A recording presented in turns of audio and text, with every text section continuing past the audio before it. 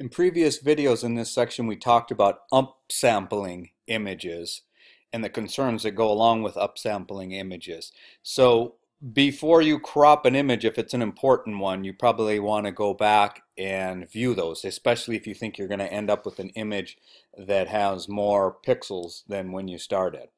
As always, work from a backup. Even though Photoshop can now crop an image without deleting pixels, if you straighten an image, you're still manipulating pixels, so it always makes sense to have a backup of the photos, the images that you're working on. If you did some work on the image, then you may want to save out a uncropped PSD version, so that would just be a matter of going File, Save As, and selecting PSD, Photoshop Document, as your version, and then that way if you have layers that you want to keep and adjustments that you made and so on. Not that cropping makes that go away, but the assumption in this series is that you're getting ready to crop to put on a website or something of that nature. And in case you need to make a quick copy right on the fly in Photoshop, you can always go to Image, Duplicate. That'll produce another tab up here with another copy of your image. I always suggest the very first thing you do in Photoshop before you start manipulating an image or making a commitment to use it is go up to Image, Image Size.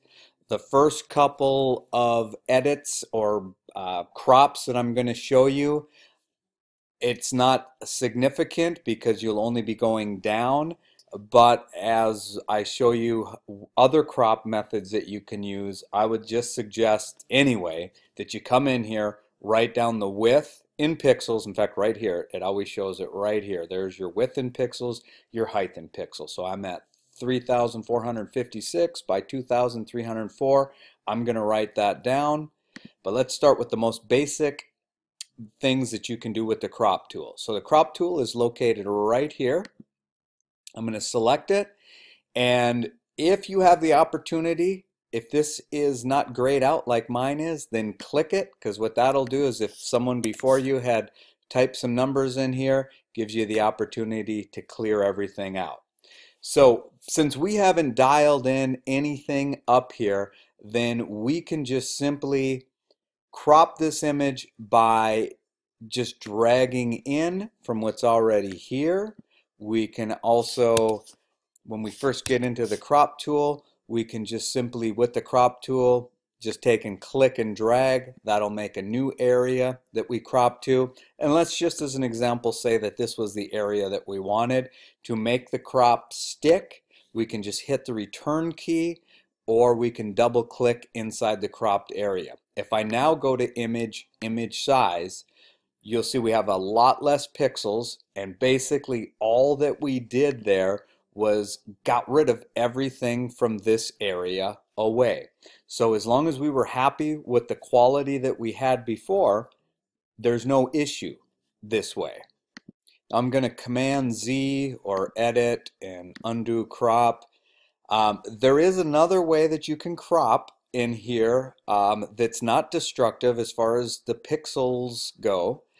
And if you uncheck this box right here, it actually leaves the pixel. So even though you make a crop and commit to it, I'll double click inside this time. So now technically this is cropped. If I save this out as a JPEG or something right now, this is the only area I would get. But if I save this file as a PSD file and went and worked back in here and realized I needed to make my crop area bigger, all I have to do is click on the crop tool again, and I have my full image still sitting there at my disposal to go back to. Okay, so I'm going to escape out of here because I don't want that crop. I may have to even edit. Let's see. Oh, well, actually, File, Revert, go back to the unsaved image before it was cropped. Most of the time, since we're making copies, we're going to just delete the pixels. That's up to you, though, really, how you want to work. Now I'm going to show you what I think is a very handy way to crop in here, and that's in this example I'll give you is, let's say that we know that we want our image to be about 600 pixels wide in the web area. We don't care about the height, So what we're going to do is we're going to come over here to this little drop down and we're going to select width, height, resolution. So since I said I know that I want it to be 600 pixels wide, I'm going to type in 600 here, put px after it to make that stay as pixels, and that's all I'm going to concern myself with. I'm not going to enter the height. Now I'm going to go ahead, do my crop of the image, and let's say this is the area I really like right here. After making some adjustments, I'll double click in there to make the crop stick. And then if I go to image size, I can see that I have exactly 600 pixels wide. Let's say in a web area you needed something that was 600 pixels wide by 400 pixels tall. Then you can enter those numbers in exactly, make your crop, and what'll happen is when you shrink the width or you shrink the height of your crop area, the other one will shrink proportionately to it. So you can't go wrong. The only way you can really go wrong is if you kind of lose a little bit of common sense. So if you remember, the pixel dimensions of this image were quite large. But if you went in super tiny like that and said, okay, yeah, I want to make that little minuscule crop there be 600 by 400, then you're going beyond the pixels that you had. In other words, you would actually be upsampling. But as long as we don't do anything crazy like that, so let's just go ahead and, oh, lost this here. Get that back in. Okay, so if we made this crop here at 600 by 400, double click to take that, go to image size, we'll see that we have those numbers exactly. Now what if you did want to crop in real small on here and you wanted to, rather than try and fail, you wanted to have a good idea whether you were exceeding the original amount of pixels that you started out with. I think the easiest way to show you this would first to do an example for print-based work. So let's say that we wanted this image at 10 by 12 inches for print. So I'll type in 10 IN for inches, tab over, what did I say? Well, let's just go 10 by 8. IN, and I won't fill in anything for the resolution so that way I can make my crop and go back, go ahead, crop it, go to image size, and I see what happens here is it crops, and since this is set to pixels from before, it's still in pixels, but if I change it to inches, we'll see that we got what we wanted, 10 by 8, but the resolution is 1088. So that's telling us right there that nope, that crop that you made, you can't go 10 by 8. And since we were at the maximum height, we know that this image we can't do 10 by 8. And we've talked about this in the other videos, how to check that. So our choice would be to go smaller or to accept a resolution of 288 in this case. So let's pretend we made the choice that we definitely want the highest resolution we can get, but we found another spot in our magazine or whatever we're doing where we could use it as a 7 by 5 image. So we'd come over here, we'd put 7 in here, 5 in here, go ahead, make our crop, then we'll go to image size, and we can say, okay, we've got way more resolution than what we need. Then at this point, we could go ahead with resample checked, change this to 300, let the computer, resample the pixels and put it together as exactly 5 by 7 at 300 pixels per inch. But now let's take that example one step further, and let's say we had a whole bunch of images that we wanted to crop at 5 by 7. Their original sizes were all roughly the same, about 34 by 20, 3400 by 2300 pixels. What we could do instead is take this one step further, go 7 by 5 by 300 pixels per inch for the resolution, make our crop, we go in here, check it, and change this over to inches, and we can see that we received exactly what we wanted with just one step.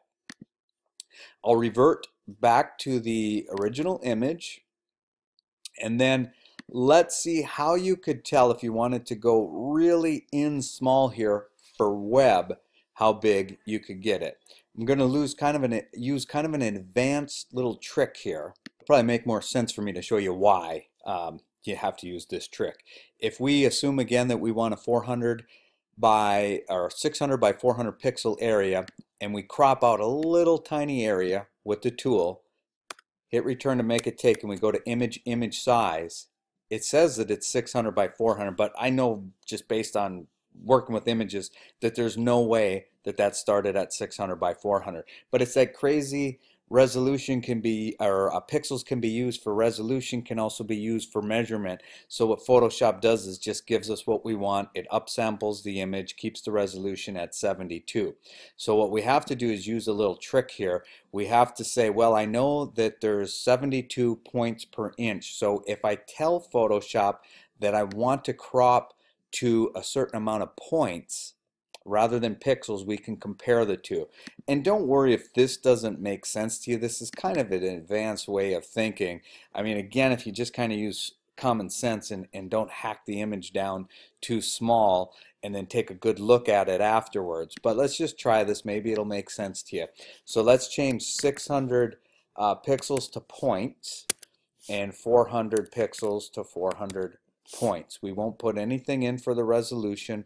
We'll make the crop area real tiny again.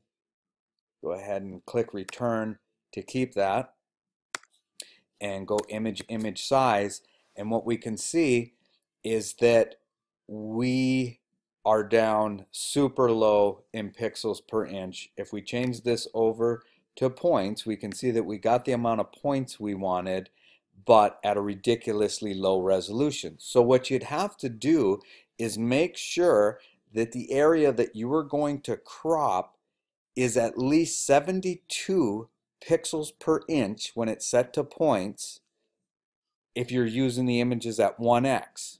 If you need the images to be 2x, in other words for high resolution monitors, then you would need a resolution of at least 144. So let me see if let's actually go through and look at something that would be acceptable. So once again, we'll go back to before cropping. We'll make just a little bit bigger crop, see if that's acceptable. Go up to image size.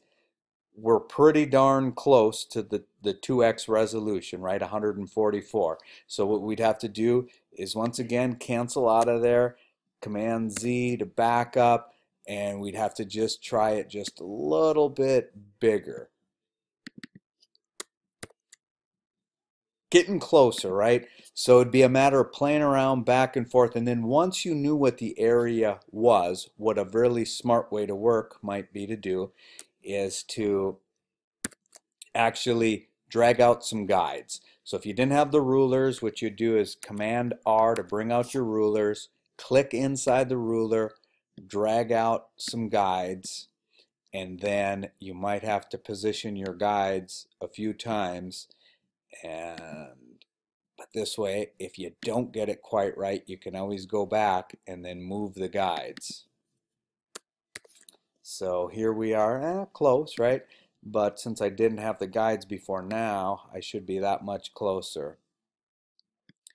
So then what I would do is say, okay, that's not going to get it quite there. Click on the guide, move it over, give that a try because the guide is further away now. My crop area is going to be bigger. Then I go in here, double check again, and there. Now I have it. If I'm happy with that crop area, now what I could do is go back and change this to pixels because I know that that's acceptable. And then I made my, or actually I'd change it to double the amount of pixels, right? Because we're going 2x this time. But we know that once we crop it, that's going to stick. And check the image size, and there we go, right on the money, double the resolution that we need, so that would work on a 2x browser. Okay, in the next videos we'll talk about adding to the outside of the image, what's known as the canvas.